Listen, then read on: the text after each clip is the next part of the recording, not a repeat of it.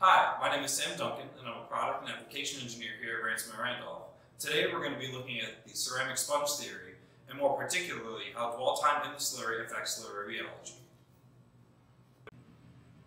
The gist of the ceramic sponge theory is that when a dried ceramic shell is submerged in a liquid or a slurry, it will absorb it to an extent. That absorption will affect the rheology or the flow of the slurry on that part. When a shell has a short dwell time in the slurry, it cannot absorb its full capacity while submerged. Because of this, it will continue to absorb while the slurry is being drained from the shell, effectively raising the viscosity of the slurry on the part at that time. Over the course of multiple coats, this will result in a thicker shell.